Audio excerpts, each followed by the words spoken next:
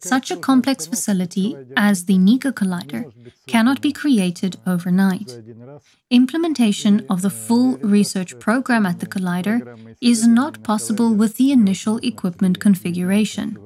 That is why several consecutive upgrades, namely modernizations, were included in the design of the NICA Collider. The Collider will start its operation in the baseline configuration of the equipment, while some subsystems will be excluded from this baseline configuration.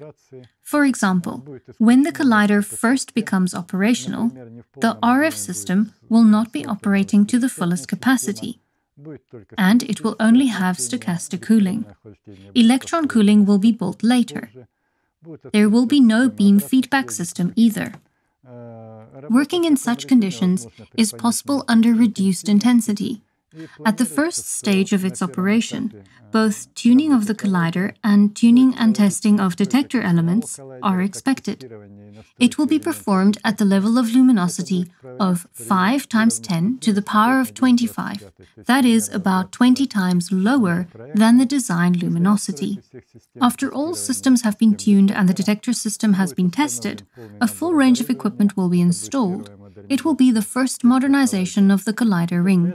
Thereafter, the design luminosity of 10 to the power of 27 will be reached.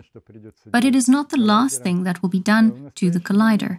At that moment, and at the initial stage of its operation, the Collider is going to be created in such a configuration that allows for colliding nuclei of one sort.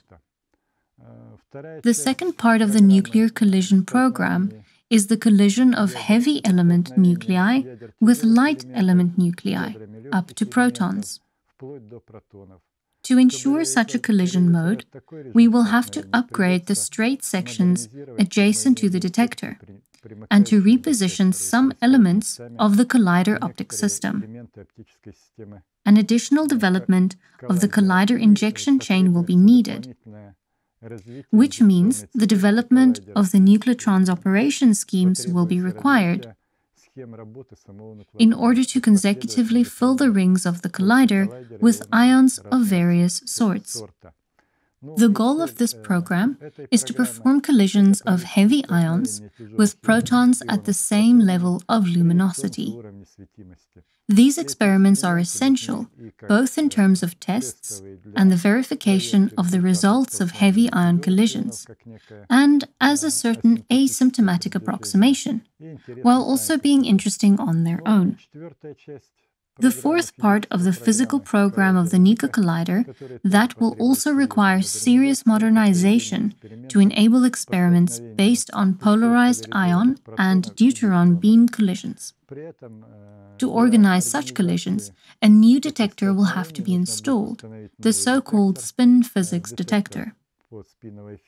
This will require the replacement of a part of the elements located on the circumference of the Collider with devices necessary for the diagnostics of beam spin and particle spin orientation, and with instruments of spin control.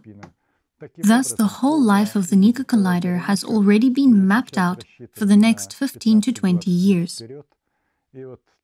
Such consecutive upgrades will turn the NICA Collider into a unique university for training specialists at a very high level in a wide variety of disciplines. Consistent upgrades will be made every 2 to 3 years, which corresponds roughly to the time of preparation of doctoral dissertations or PhD theses for foreign students. We expect that such an attractive feature, and we are striving for it, will be used to train personnel for various industries both in Russia and in the member states of our institute.